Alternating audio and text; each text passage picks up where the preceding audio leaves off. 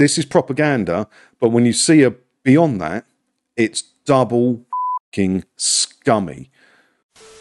Hi, it's me again, and weirdly, I've got something about the BBC I thought we could talk about today. So let's enjoy this moment of calm before I know full well I'm going to be fuming very shortly. BBC branded a disgrace.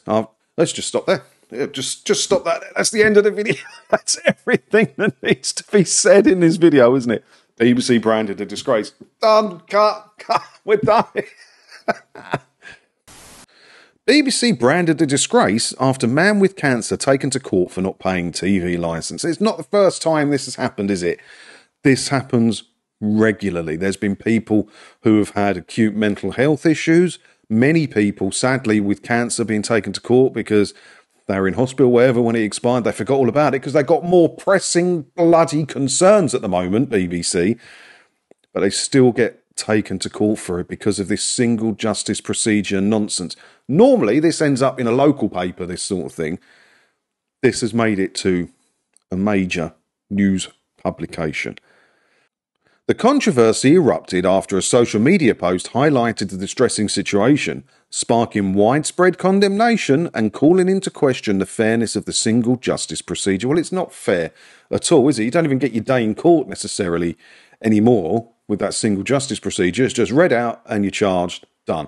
You can't write a letter in your defence, they won't get read out, anything like that. For more information and more legal advice like this, don't follow me. Go and speak to Daniel over at Black Belt Barrister, because he's talked about this a lot. And I'm not going to embarrass myself trying to speak legal stuff when he can just do it better than me.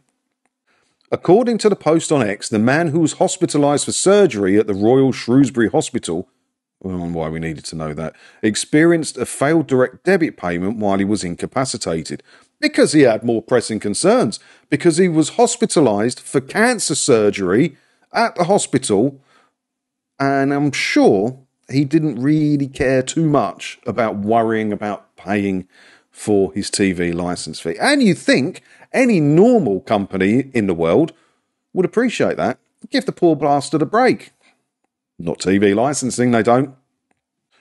This unfortunately led to his conviction, where he was ordered to pay £120 to cover the cost of his prosecution and still had to buy a TV licence. So it's not so much the money. 120 quid isn't all the money. It's a lot of money, especially if you're in this situation. It's unnecessary.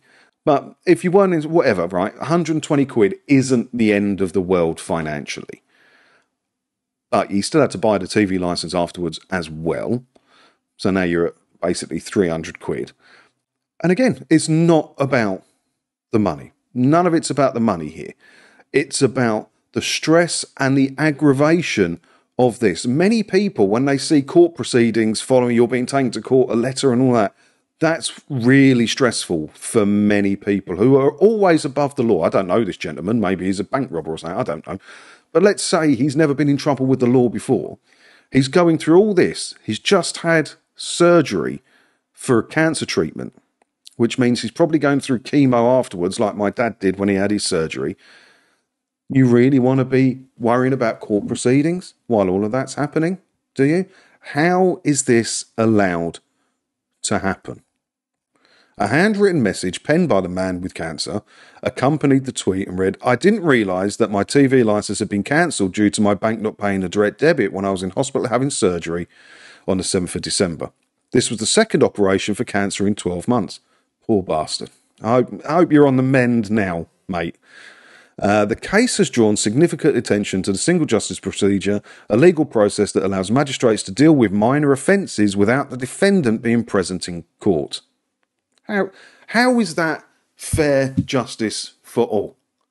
In what way is that fair? You can't defend yourself at all because of the single justice procedure. They're just going to rubber stamp it. The judge doesn't care. The judge is just being read out that this man didn't pay his TV licence and ignored us. He's been taken to court. Thinking of this, I cancelled my direct debit many years ago, over 10 now, and I wasn't taken to court. So how did this come about? You're not just going to stop paying your direct debit, thus cancelling your TV licence fee, and then immediately end up in court. There's only one way this could have happened, and that's if he spoke to them. So this must have resulted from one of the goons knocking on the door. So that adds another element to this. This scummy, horrible company added another element to this. They must have come round, knocked on the door while this poorly man was at home. He's answered it, and they said, your direct debit's been cancelled, you've not got a TV licence. Are you watching telly in there? And this poor bastard has gone, yeah. Bang, you're going to court. No sympathy, no selling you a licence on the doorstep, which they probably did anyway, but then they probably got double commission for taking him to court. A lot of this article, I've just changed my mind on. This seems like TV licence propaganda now. That's what this seems like to me. You cancel your direct debit, you are going to court. No, it won't work like that. You have to have spoken to one of the goons. There is no other way you get taken to court. So this is propaganda, but when you see beyond that, it's double fucking scummy. That's what this is. And speaking of double scummy, I hope that gets on the mend. If that's you, sir, it doesn't say your name on here, and I'm glad about that anyway. Send me an email or something. You'll find my email address on the on my name on here. Go into my account bit. Speaking of double scummy, Cirencester man sentenced for not having a TV licence. Another one in the local papers. I hate this. This is one of my most hated things ever. You're a local paper.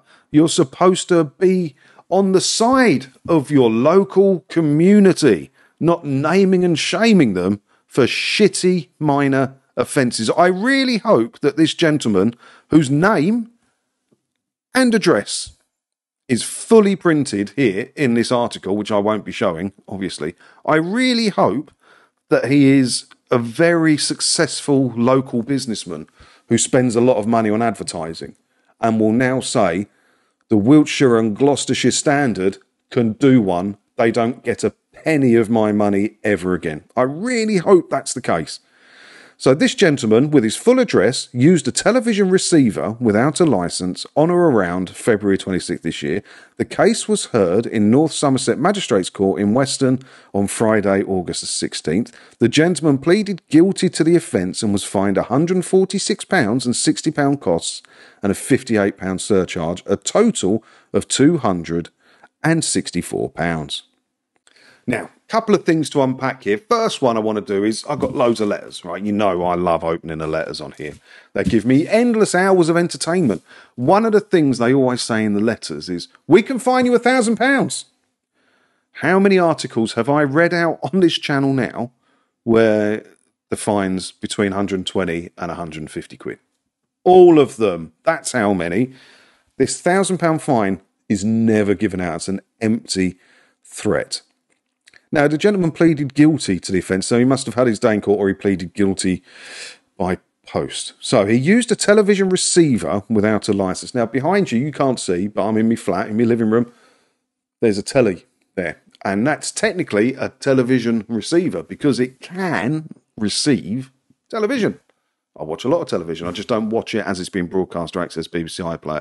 So what kind of charge is that? Using a television receiver without a licence. I do that on a daily basis. Last night I watched 2 Deadpool films on that thing. I didn't watch them as they were being broadcast. I watched them from a streaming service. Am I going to be in court next week? No. How all this happened, if this gentleman, now I'm not, if he did watch broadcast television without a licence, I don't condone that. You know I don't. You want to use the service, pay for the service. But the only way he got in trouble for this is when one of the goons knocked on the door and he talked to them. If he'd have just gone, no thanks mate, and shut the door in this goon's face, this couldn't happen. If we can get that message out there more, remember, I don't condone watching broadcast TV or accessing BBC iPlayer to watch BBC stuff without a television licence. I never condone that. You know I don't. But if we can get the message out to people to never talk to these goons when they knock on your door. This can't happen. Now, this goon could have sold him a television license on his doorstep. Probably did, to be fair, because it doesn't say here he had to buy a license as well. So he probably did. So the goon got his 25 quid odd, we believe, commission for selling a license on the doorstep. And he's still got another commission for taking this gentleman to court. Double your money for the goon. That goon should have gone away with nothing but a door closed in his face. It's wrong, isn't it? It's wrong. I hate hearing about these stories. I hate, especially in the local papers, and I especially hate when someone's got more important pressing concerns going on, like life-saving surgery, he still gets taken to court. So he still gets the stress of having to go to court, probably while he's on chemo and stuff. Is that what you want? Is that the kind of stress this gentleman should have been going through? I don't know the whole story. I can only talk about what I see here. But from what I see here, it's fucking shit. Swore up. I'm trying to cut down the swearing in the videos. Let me know what you think about this down in the comments below. While you're down there leaving your comment, hit all the buttons and everything as well. Hit subscribe if you haven't already. If you think you are subscribed, just double check it, because some people have been getting unsubscribed. And if you do all of that, hopefully I'll see you in another video again soon, won't I? Ta-da.